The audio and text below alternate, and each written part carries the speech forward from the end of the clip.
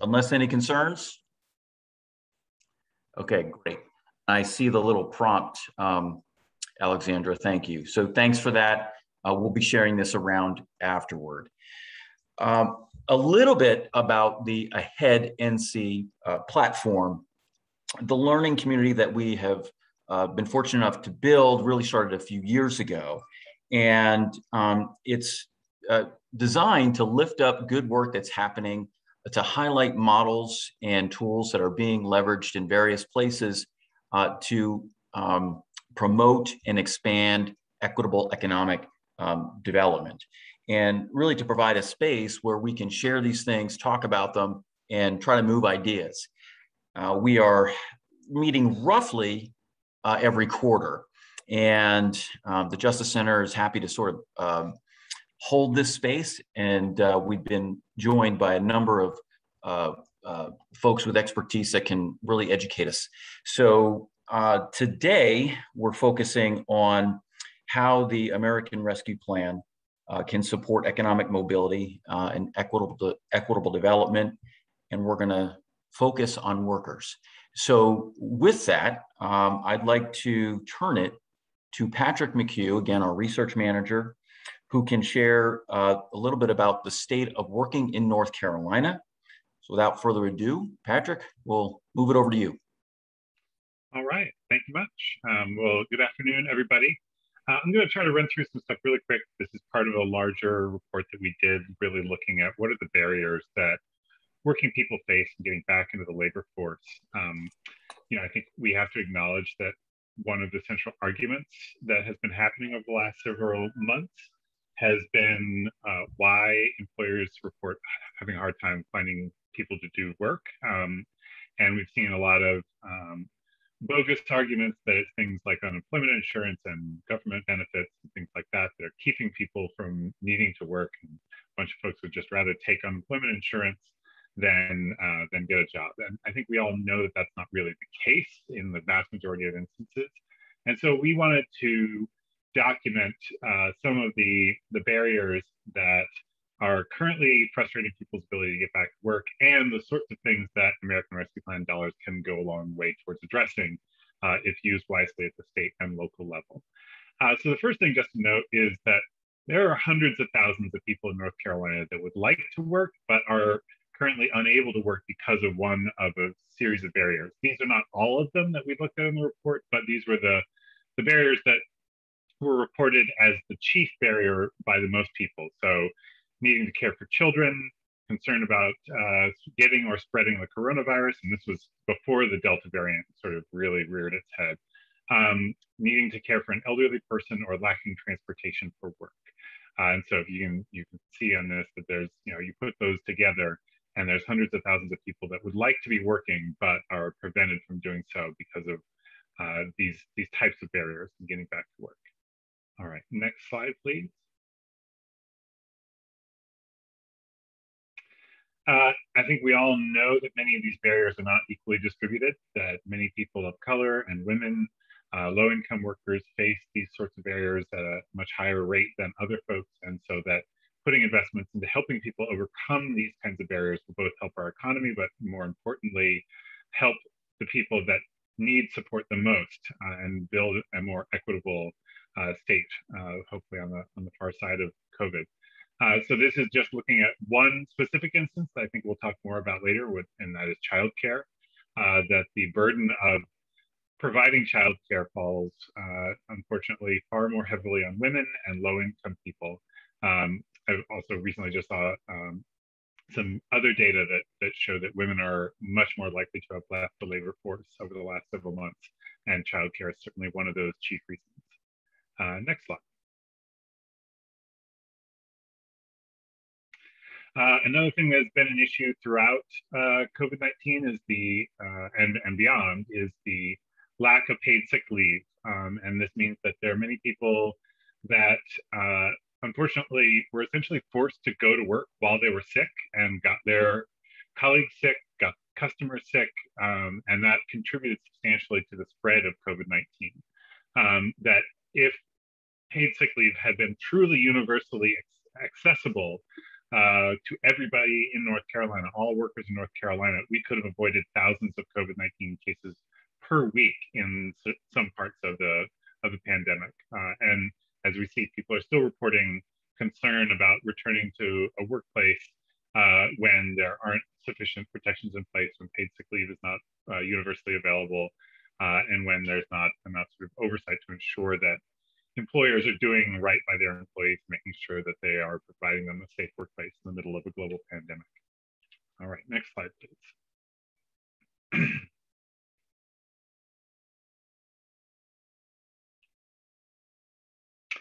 So this is just something I think has gone widely uncommented on and is a really important part of the story about why employers report having a hard time finding workers. If you look at surveys of people that were not working in the last several months, there's a huge uptick in the number of people who report being retired. And I'm sure some of those folks were retired by choice, some may not have had a choice and were sort of essentially forced into retirement. But one of the things I just want folks on this call to take with them into the conversations they're having in their communities is that for all that so many conservative politicians and business interests have tried to deflect attention onto government programs like unemployment insurance, far, far more people in North Carolina report having entered retirement than were taking unemployment insurance benefits when the federal supplementary benefits expired in August. So there's a huge untold story here that has a much larger role to play in quote unquote labor shortage than some of the government programs. And next slide. And lastly, I just want to note that, again, we've had this running debate going on over months with conservative politicians saying that unemployment insurance is this big boogeyman that's keeping people from work. Well, last Friday, the first month of labor market data, of employment data came out since the supplementary federal benefits expired. And it showed, and if conservative sort of pundits and politicians and business leaders were to be believed, there should have been this giant wave of people re-entering the labor market. And what we actually got was the smallest monthly job gain since the start of COVID-19. I do want to underscore that's only 1 month of data, so I don't read too terribly much into 1 month, but we've been hearing some very strong claims for a long time that all we have to do is get rid of unemployment insurance benefits, and suddenly there's going to be hundreds of thousands more people coming back into the labor force, and that's just flat out not true. I'll just say again, as I close up, there's a lot more in the report that shows additional barriers that American Rescue Plan dollars could be used to help overcome, and provides more detailed breakdown of by race and gender and income level, rural, urban, who is experiencing these kinds of barriers and who could benefit from wise use of American Rescue Plan dollars. I'll stop there. Thanks, Patrick. It's great to be with you all. And as I said earlier, Alexandra Sirota with the Budget and Tax Center. And I'm going to speak a little bit to the American Rescue Plan opportunity, primarily, I think, building on what Patrick talked about. The opportunity here is to think about an inclusive recovery, one where people, every person has a chance at financial security and well-being. And one of the things that is very clear in the data on what happened during COVID-19 is that the status quo is not an acceptable outcome coming out of this pandemic, that so many of our systems failed to support families, failed to support the health and well-being of workers, failed to include all workers in good paying jobs that were safe. And that the opportunity really is right now to rebuild with equity in mind at the forefront. And the American Rescue Plan opportunity has the potential to be transformational. By sheer scale of the dollars, we could be driving these investments into equitable opportunities and communities, investments that really get people what they need. State fiscal recovery funds coming to North Carolina total more than $5 billion, and to municipalities and counties across the state, more than $3 billion. These are dollars that are flexible in purpose. I'll talk a little bit about that, and we've talked about it before in this space, but they present opportunities where revenue hasn't been lost to really drive towards systemic solutions that make sure the damage of the pandemic has taught us something about how to build systems better for the future. In addition to these dollars, there are numerous funding streams coming in for targeted programs and services, but the focus today will be really on the fiscal recovery funds.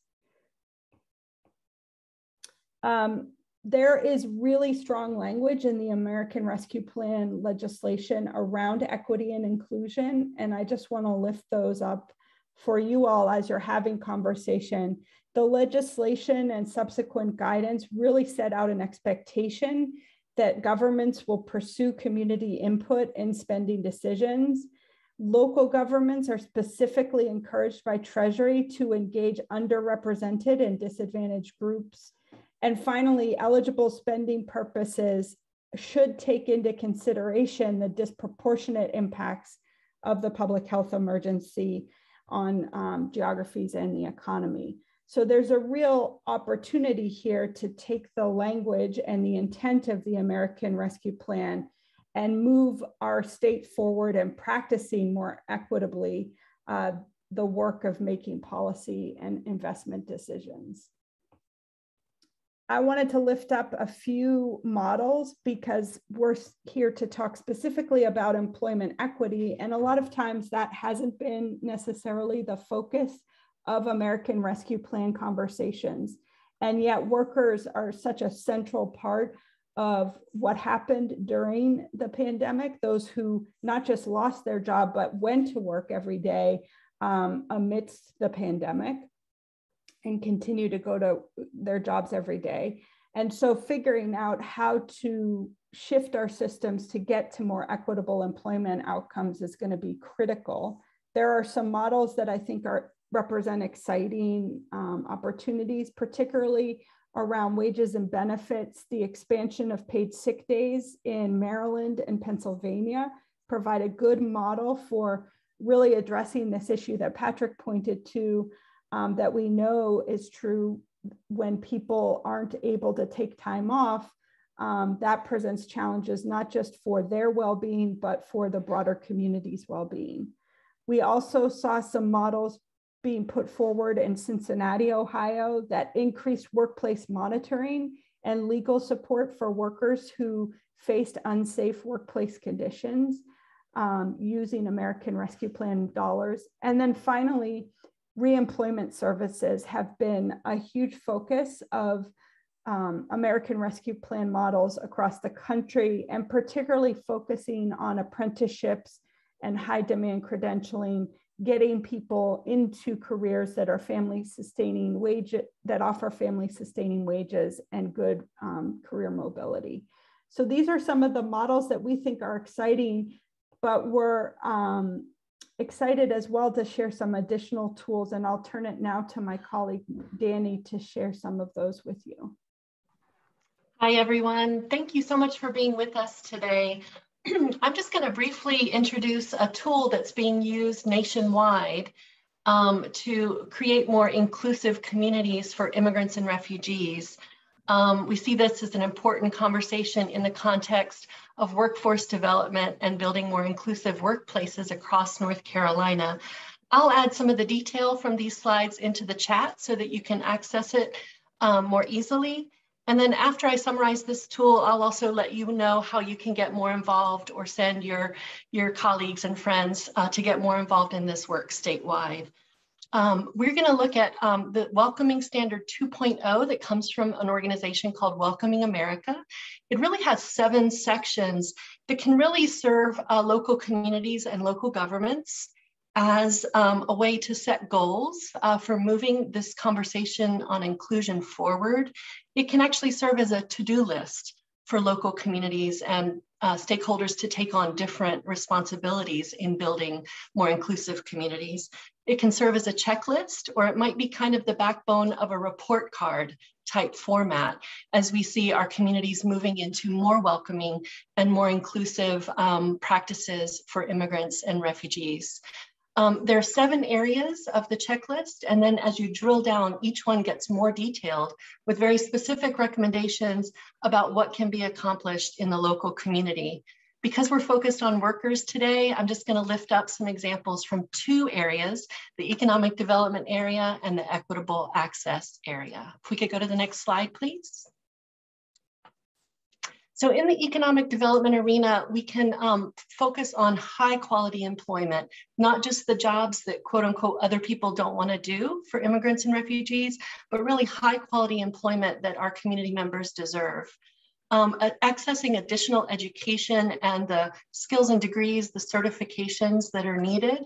What we've seen in North Carolina's General Assembly in the last session is both a harmful bill, I'll put these details in the chat for you, a harmful bill, House Bill 29, that would have further restricted access to professional licenses for immigrants. But we've also seen a positive bill, House Bill 540, that would create a study commission to look at ways to encourage inclusion of refugees in the workforce. We see here also that state and local workforce agencies can be encouraged to work more with immigrant and refugee communities and increase access. More work that's more intentional with local employers, chambers of commerce, and economic development agencies. I feel like in some parts of our state, that work is just beginning, and we'd like to see more bridges being built for immigrant and refugee inclusion. We can build more welcoming work environments where people face less discrimination, and that they're able to thrive in the workplace and bring all of their experience. And then also supporting immigrant business owners and entrepreneurs, because we've seen that that's a really important part of North Carolina's economy. Can we move to the next slide? Looking at equitable access at the local level, one of the key things we always stress is meaningful language access. That means interpretation and translated materials, high quality information so that immigrants and refugees who are learning English can be included in these conversations and the decisions that affect their lives. Information about government services needs to be disseminated widely through trusted partners like nonprofit organizations and social groups, like mutual aid groups. We need access to healthcare services, housing, nutritious food, and transportation to be equitable for immigrants and refugees. And there are a lot of steps that local governments can take. Navigating the legal system is something that can be very challenging for our communities. And so local governments have a role to play in supporting the legal assistance that people need. Digital inclusion, as we know how important the internet and other ways of connecting digitally are so important now and will be into the future. And then financial saving and wealth building programs will actually take us further down the road towards equitable inclusion of immigrants and refugees. Next slide, please. So we want to invite you to get more involved in this work with our project, the Immigrant Refugee Rights Project at the Justice Center. We're already working with some partners on these issues. If you would like to fill out the brief form online, we'll get back to you with how you can join us for the Inclusive Workplaces effort that we're working on with other partners. And then if you really want to bring the welcoming standard, this level of detail, this kind of checklist or report card format to your local community, please send a message to welcomingnc@gmail.com and we'll follow up with you for more information on how we might be able to collaborate and work together on that. Again, I'll place this information in the chat so that it's more easily accessible, and thank you.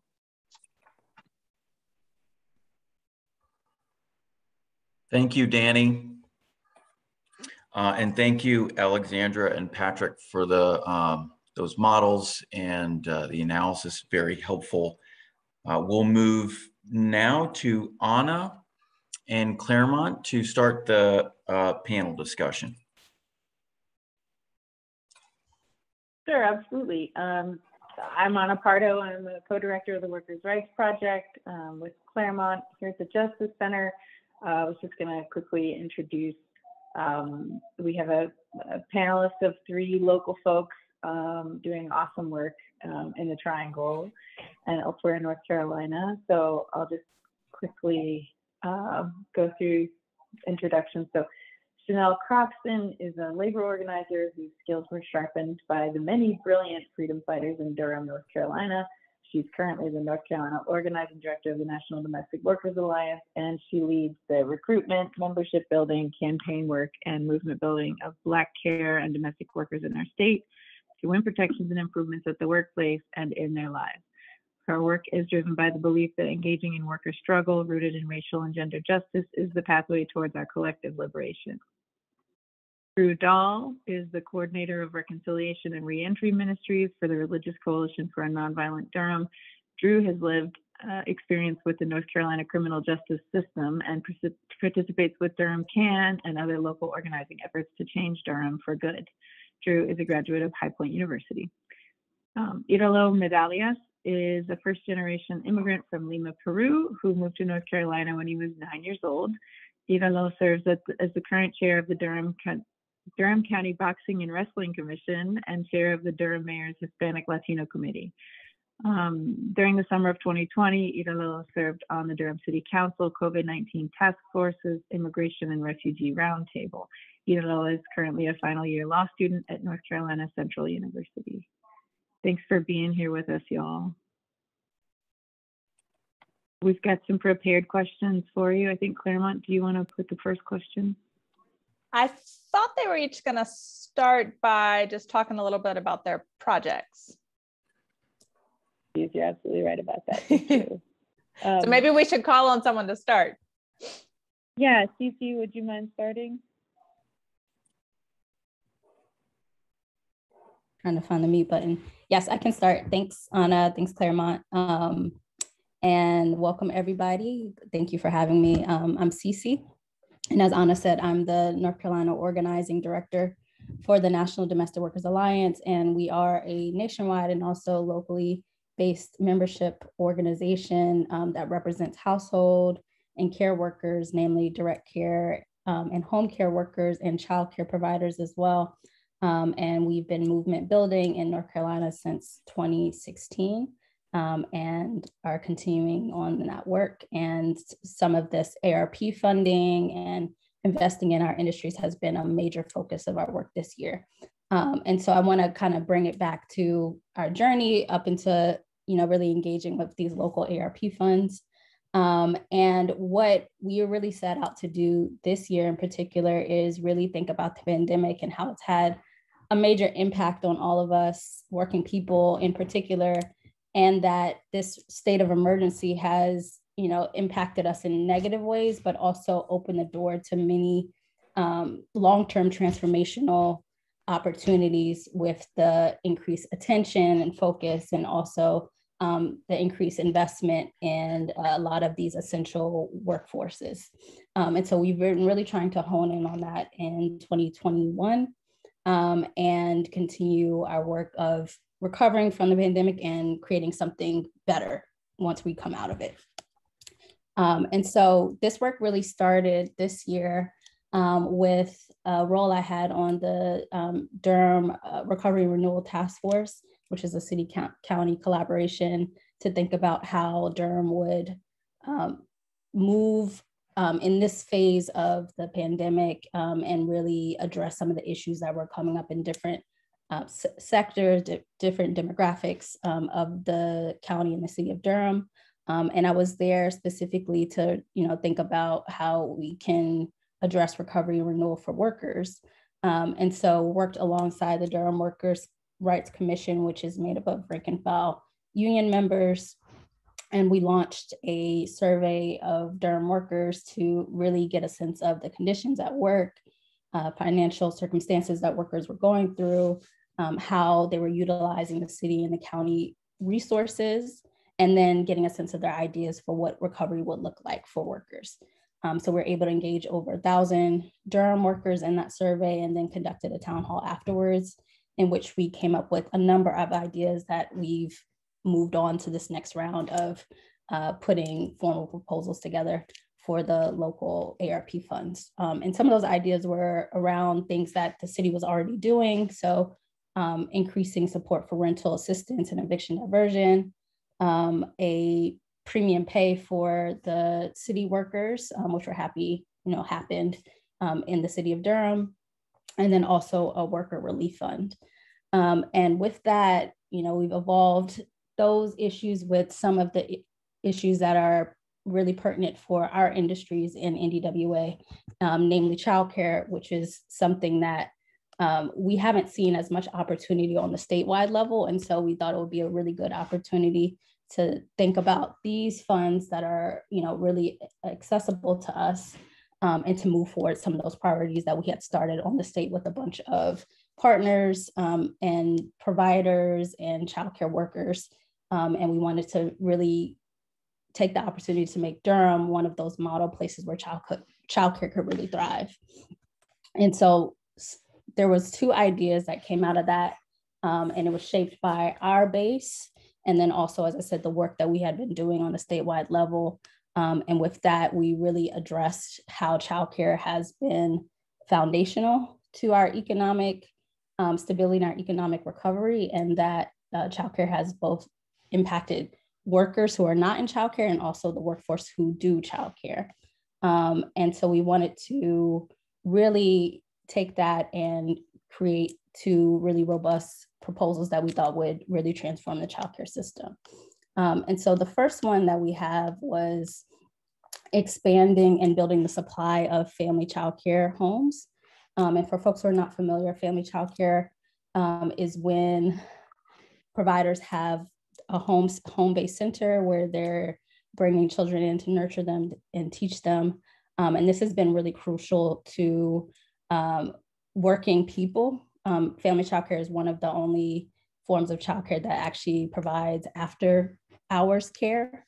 And we know that during the pandemic, family childcare centers were less likely to close than the bigger centers. Only 5% of them actually closed throughout the pandemic. And so it was really important to, focus in on family childcare and build up that pipeline. And so what we proposed was turning friends, family, and neighbor care, which is informal childcare, into licensed family childcare, giving them the resources and mentorship over 18 months in order for them to pursue that licensure, and to, get the technical skills and also the financial resources to do so. Our second idea was a guaranteed income for family childcare homes who serve subsidy kids. And those were really crucial throughout the pandemic because they did not close. And we know that when family childcare homes take subsidy kids, they're usually taken at a loss because it's not equivalent to the cost of care. And so what we're proposing is that we have grants available to family childcare homes who are delivering care to subsidy kids, and that we're making up for that gap between what the cost of care is and what subsidy is. And that amount is not based off of some of the really restrictive ways that family childcare subsidy grants are doled out, and that we're guaranteeing a level of income for those family childcare providers that have seen a lot of instability when it comes to subsidy, and have seen a lot of instability in general with the fluctuating capacity that the pandemic has impacted. And so I can answer questions later. I know I'm running out of time, but we really wanted to put family childcare homes as a proposal for Durham to really build up the stability of childcare in the city and the county, and make sure that families who need care are able to access it, and people who are giving care are able to stay in the field, which is a major issue that have been competing for many, many, many years. But we know that with additional state investment that we can really address those issues and create a childcare system that actually works for everyone. So I'll stop there. Awesome. Thank you, Cece. Next, can we hear from you, Drew? Sure. There we go. Finding unmute is always a challenge. So a little bit about the coalition first. When you come home from prison, there are many, many, many people who want to tell you what to do, whether it's probation officers, case managers, substance abuse counselors. You have a lot of people who know what you ought to be doing. That's not us. What the coalition does is, at least in reentry, is we put teams of community members, just folks from the community, generally 3 to 5, and we partner them up with one person coming home from prison. And our only goal in that is to become really good friends. Because what we found over the 15 years of doing this is nobody wants to be told what to do. None of us like that. What we want to be able to do is have conversations with people that care about us, and through those conversations, maybe figure out what we ought to do. And so that's what we're about, is being really, really good friends and developing relationships. And pretty much everything the coalition does, whether it's reentry, hope and healing circles, vigils for families who have lost a loved one to violence, restorative justice, all of that is based around building relationships with people so they feel part of the community. So when we talk about specifically what we're doing, what we did in the pandemic is in May of 2020, which feels like decades ago now, but May of 2020, I was sitting in a meeting with Durham Can with the DA, and they were talking about an initiative where they were going to look at folks in prison who were older and had been in a very long time and generally were ill, and work towards getting them home through motions of appropriate relief. And they actually did that. We've got 30 or 40 people over the course of the year that came home through that program. Well, that's great. But the question was, as somebody who does a reentry, well, how are you going to care for those people once they get home? And the DA's office said, well, that's not really our issue. We're just worried about getting them home. So the problem is, during the pandemic, the city shut down and the county shut down and a lot of service providers shut down. And so for the people normally coming home, it was hard to find services. Add people coming home who are sicker and older and have specialized housing needs for a lot of them. That's a real challenge. And so what we started doing at that point was gathering weekly. And actually the blessing of the pandemic was supervisors and managers were working from home and didn't generally sign in. So it was the people that had their feet on the ground that were actually doing the work that got to talk together.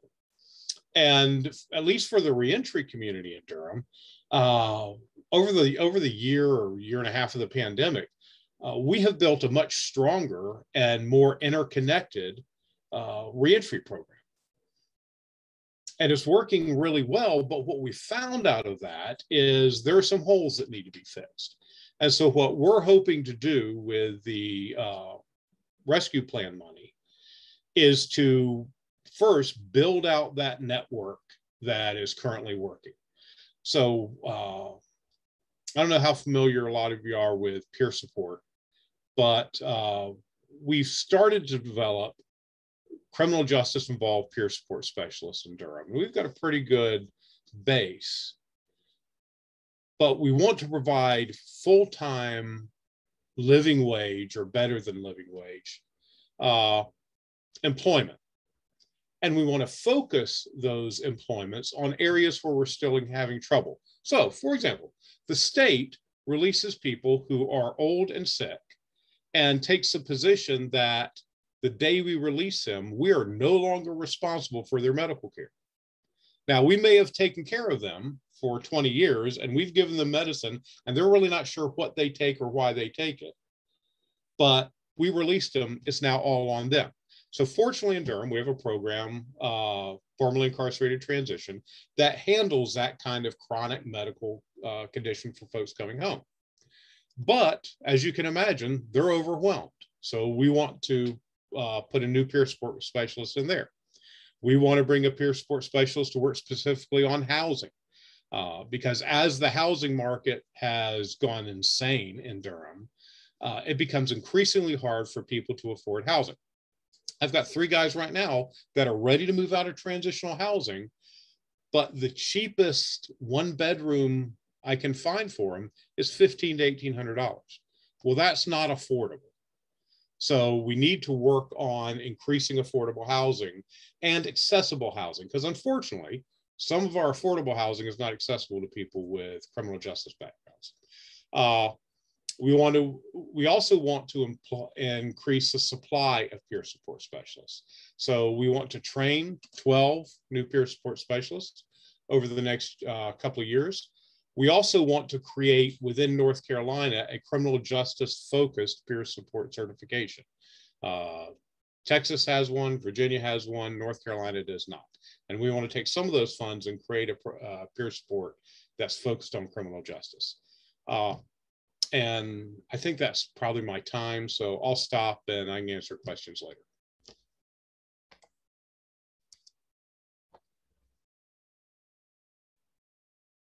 Thanks, Drew. Sorry, Anna, I'm jumping in for you. Italo, do you want to go ahead and share with us? Of course. And Claremont, is it okay if I share my screen? Yes, hopefully you should be able to do that. If not, maybe Adam can jump in with technical assistance. Perfect. Let me see if it works here. Can you all see that? Yes. Yes. Perfect. All right.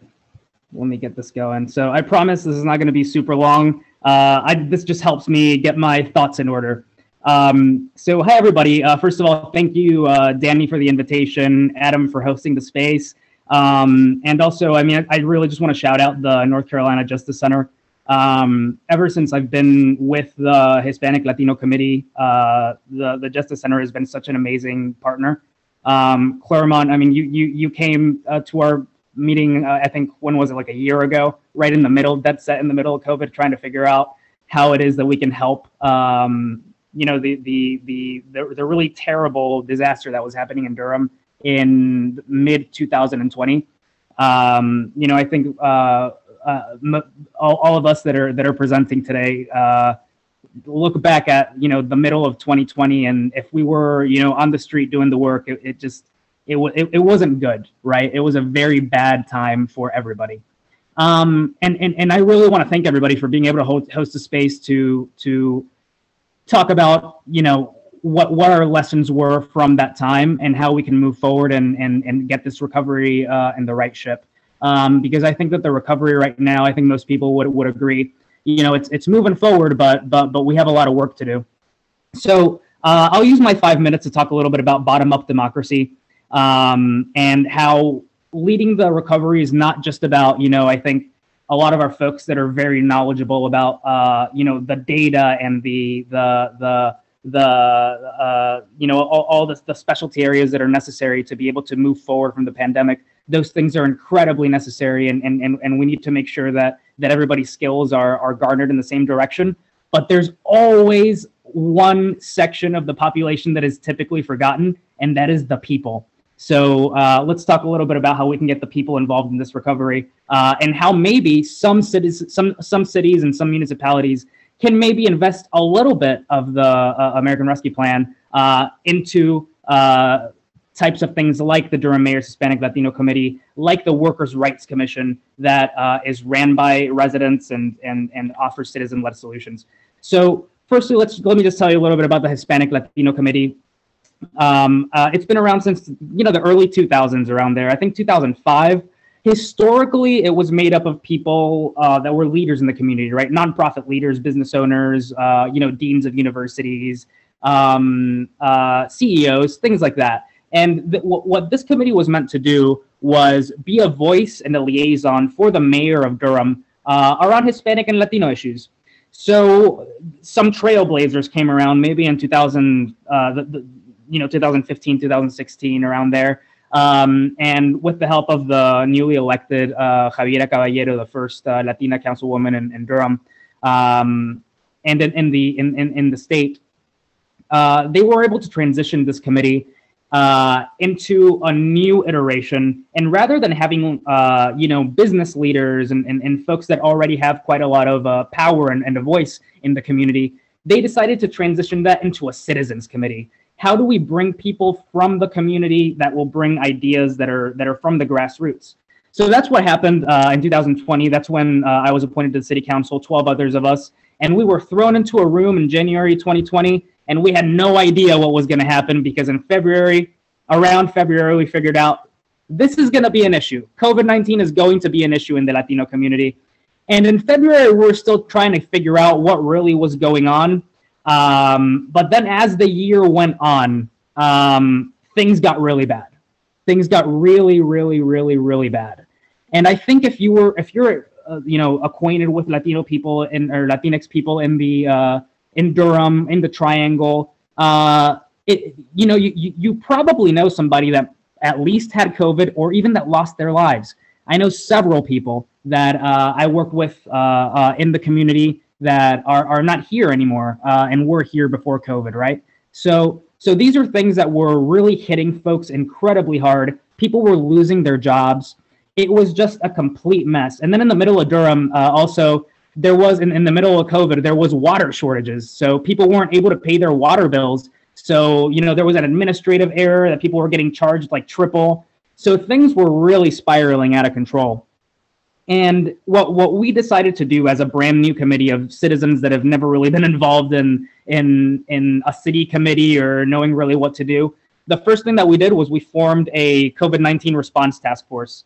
And very early in the pandemic, when we started seeing there were no news, there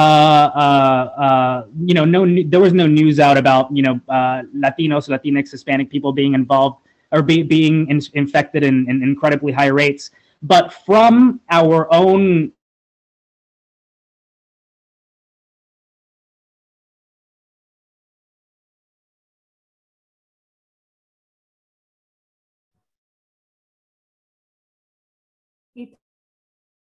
Can others hear Idolo? And we started noticing like none of the notices were in Spanish. None of the COVID things that folks like wear a mask and social distancing, none of it was in Spanish. So we decided to send him a letter with some requests to just have some bare minimums in Durham to be able to set some at least some benchmarks as to not letting people fall through the cracks. So we gave some requests of a bilingual hotline for folks that were getting door-to-door scammed. There were literally people walking around trying to say, we have some pills that you can take for COVID, and people that are undocumented that, a lot of times don't speak English were getting scammed. So we needed to do that. As I mentioned before, public notices in English and Spanish, getting a city website that provides data in multiple languages and a Spanish language town hall. I'll speed up a little bit because I know I'm running out of time. And we did accomplish quite a lot of those things. So we got a De Vuelta al Ruedo, which was a multilingual town hall that happened. Some folks on the call were involved in this. And it wasn't just in Spanish. We had it in Swahili. We had it in a few other languages. All public notices were immediately duplicated in English and Spanish. And thank goodness, this past year, we just hired a language access coordinator for the city of Durham, thanks to the advocacy of Councilwoman Caballero, the Immigrant Refugee Roundtable, and the Hispanic Latino Committee. The city of Durham now has this ability. And Durham has also hired Tilde, a cooperative that does incredible interpretation services. This one, I also wanted to highlight a little unsuccessful thing that happened. I don't know if anybody remembers, I think it was last year that the Durham County Sheriff released a picture, I believe it was on Twitter, of them. They bought a new car, like a brand new ghost car that was worth I think it was around $17,000, something like that. And it was in the middle of COVID when people started getting kicked out of their houses and things like that. So the committee decided we want to write a letter to the sheriff and ask him to sell the ghost car and donate that money to rent relief. It was unsuccessful. It didn't work. But at least we tried. And a lot of community organizations signed on. But then we also realized that there are sometimes some community organizations that will not be comfortable with things like these. So this is another thing that you kind of need to think about when you have citizens-led committees. Now, last thing that I want to talk about, we are in our second year right now, our second executive committee of this people-led, citizen-led committee.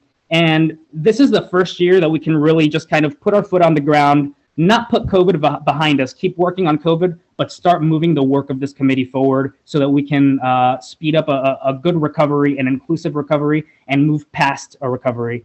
So for our goals for the end of the year, we're hoping to set up a whistleblower system for Hispanic and Latino people.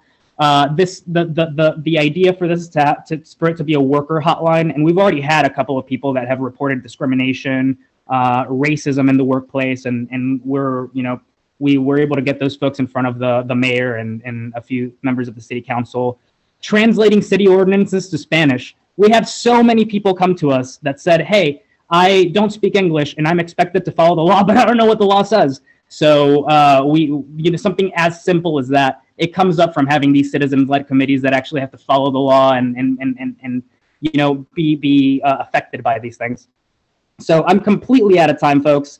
But one last thing that I wanted to add is that we're currently developing a volunteer translation program for legal clinics, because as most of us know, undocumented people are not eligible for federal government relief. So right now, with the mass eviction crisis that's happening right now, I mean, it's really bad in Durham, already starting to be really bad. Undocumented people have to go to clinics. And we went to one of the clinics the other day, and somebody was there in Spanish with cash in his hand, trying to hire a lawyer, but he didn't know English. So there was nobody in the legal clinic that could translate for him. Nobody knew what was going on. So that was another need that we need to fill. And now we're hoping to get interpreters into the NCCU legal clinic and the Duke University legal clinic, so that folks can at least have the chance for legal representation. So I apologize. That was super long. I'm done. These are the three things that if municipalities want to implement a citizen-led committee, it should be resident-led.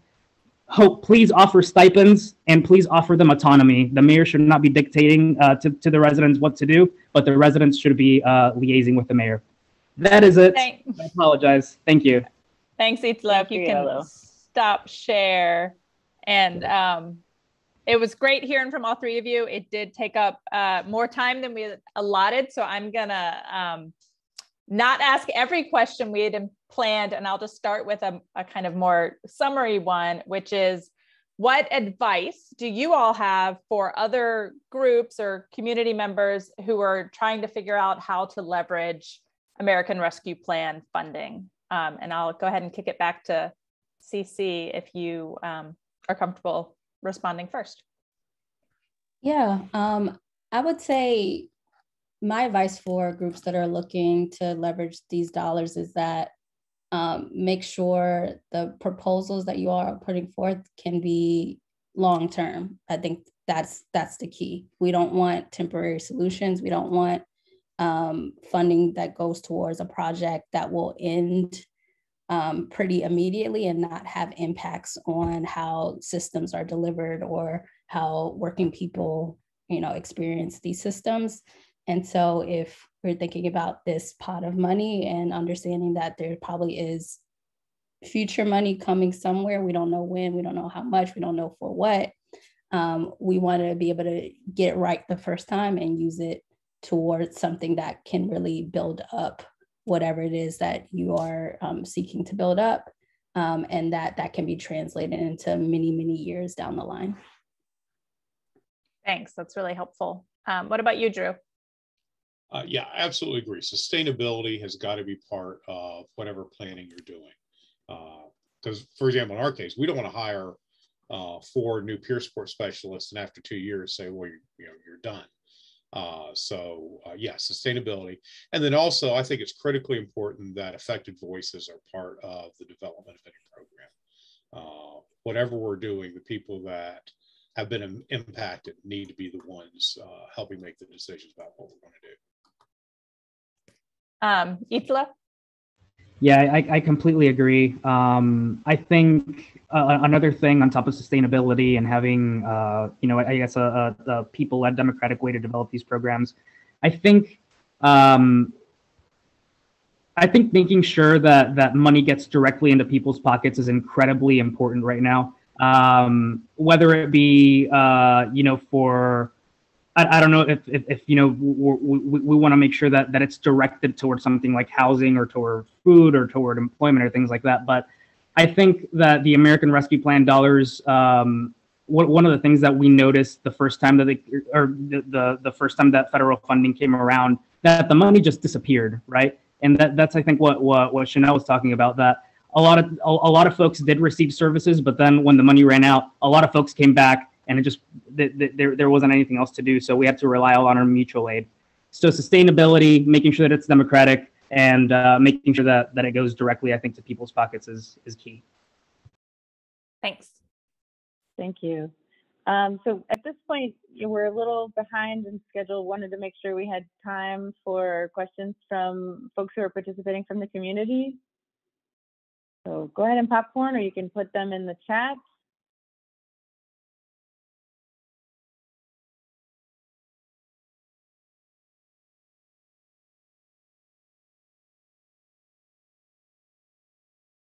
Okay, we have a second question we could ask if there are no questions from the audience.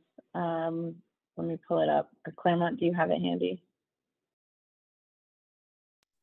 Sure. For the three of you, if any of you just want to pop in on this, what barriers have you had to overcome to fit your project or your proposal within the constraints of the funding?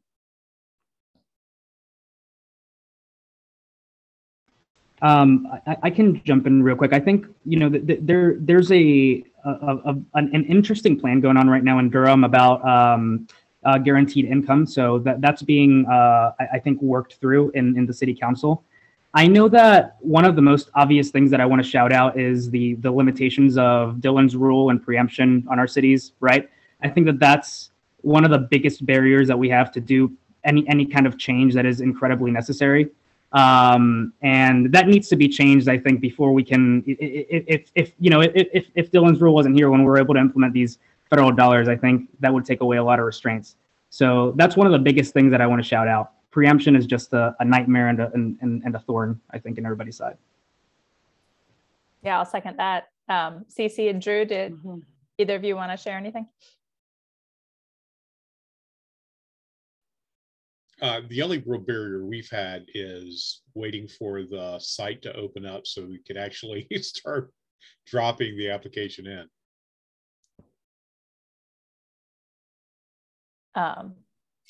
Yeah, I think the barriers that we're working through is trying to figure out who would deliver some of these programs. It's very difficult in a system that already exists with, entities that have really specific functions. And if we're talking about a system like childcare that has many regulatory agencies and different bodies that deliver different things, it's very hard to determine like who does what. And this is not, something that we take on as an organization, but we really want this to be something that is taken on by the state. And so trying to figure out how to work within that is definitely a barrier. It's definitely been a challenge, and figuring out like that third party partner or someone to collaborate with in order to deliver some of these projects has been a challenge.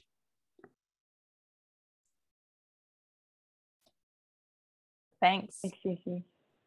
I think, Adam, are you next to wrap things up? Yes, thank you, Claremont and Anna. And thank you as well, Cece, Drew, and Italo, both for sharing your thoughts today. Also, thank you for your leadership out there. We were really glad to hear from you and to benefit. I would also ask that if you have any examples of proposals or any resolutions that have come out of your respective jurisdictions as a result of your advocacy that you would be willing to share, it would be great. I know some of the community work that I have been involved in Fayetteville, we'd love to be able to see those examples and share them. So please do send those to maybe Alexandra or myself, and we can share them with others who might be interested in replicating some of your ideas. So again, thank you very much for sharing today.